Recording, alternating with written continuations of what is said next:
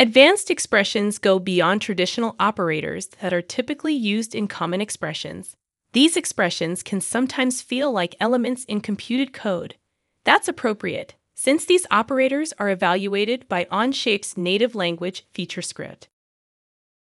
Since Onshape uses FeatureScript to evaluate expressions, more advanced functions are available.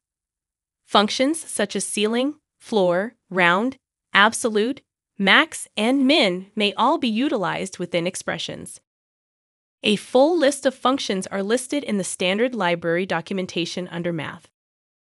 Onshape also supports arrays or lookup tables. An example expression is the array seen here, where the first set of brackets serve as the array, and the second set serve as the position. The positioning always starts at 0 and increments by 1. So in this case, 3 is the first number in the 0 position, 5 is the second in the 1 position, and so forth. This sample expression is indicating 2 as the position, which would be the third entry in the array, evaluating to 6. Ternary operators, represented by a question mark, are also supported within expressions. An example of a ternary operator might be related to the value of a variable, for instance. In this case, the conditional statement is checking if the value of the variable width is greater than 5. If it is greater or true, then the value returned is 7. If it is less than 5 or false, the value returned is 4.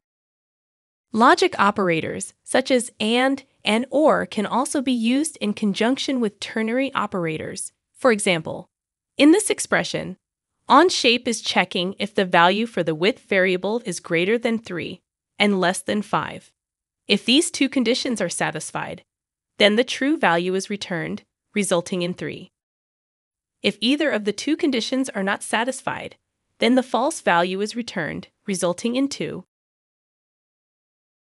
Expressions like the examples discussed in this video are a good introduction to creating your own custom features in FeatureScript. To learn more about getting started with FeatureScript, check out the FeatureScript Fundamentals self-paced course in the Onshape Learning Center.